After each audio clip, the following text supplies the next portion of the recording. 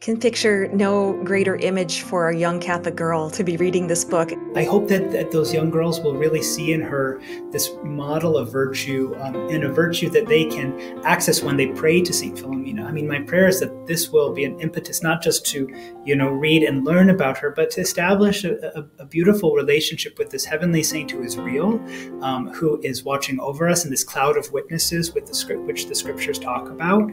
And she's a powerful saint. So I think you're right on there, Mary.